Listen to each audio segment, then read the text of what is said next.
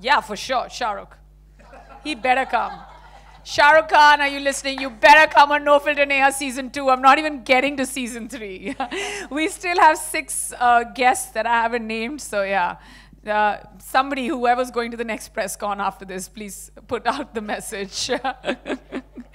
Hi, Neha. Hi. Arimanya. Hi.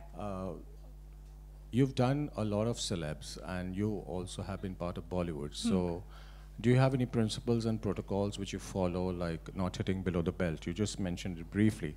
But there are certain people who would love to give that kind of gossip to you. So, are there any no-nos which you have yourself set aside that you will not do this or that on a particular show? Oh, yes, absolutely. We have, the thing is that all these people who come on the show, or all the people you've seen on season 1 and season 2, all people who've come on the show because at some point I've been friends with them, or I've known them, or I've had great conversations with them at work, or maybe I've just simply worked with them.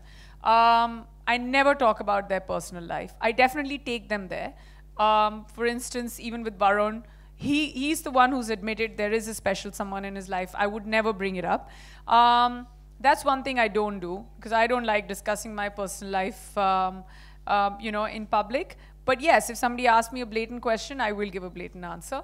The other thing is, sometimes when we do our research, we get a lot of information that shouldn't be out there in public. Like, a lot of their friends get very carried away with telling us stories about them. But we do definitely filter those stories, because sometimes when I'm listening to those stories, I'm just like, no way, this guy's going to get up and leave if I mention this. So and for me, I have to be very, very sensitive towards my guest, because they're taking out time and coming for this.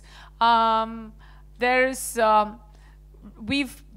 Ranveer who's coming up soon after Varun, and we've discussed everything from football stories to how it was when he was growing up. But I don't think we ever reach a point where we'd like to offend anyone. And I repeatedly say this every time I speak to members of the press, or whenever we're talking about the show. It's not a gossip show. It's just an unfiltered chat with my super famous friends.